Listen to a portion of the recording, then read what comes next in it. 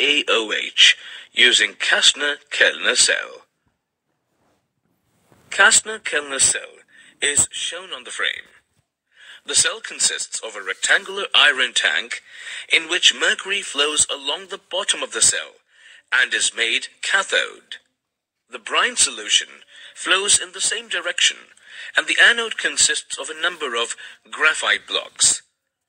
When electric current is passed through the cell, the following reaction occurs.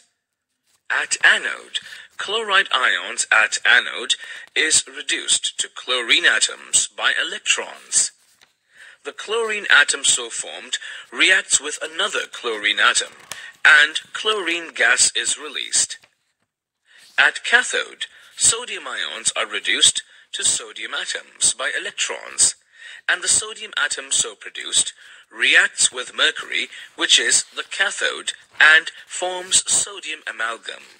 The sodium amalgam so formed flows out and is reacted with water to give NaOH, and hydrogen gas is evolved. Hydrogen and chlorine are two important byproducts formed in this reaction.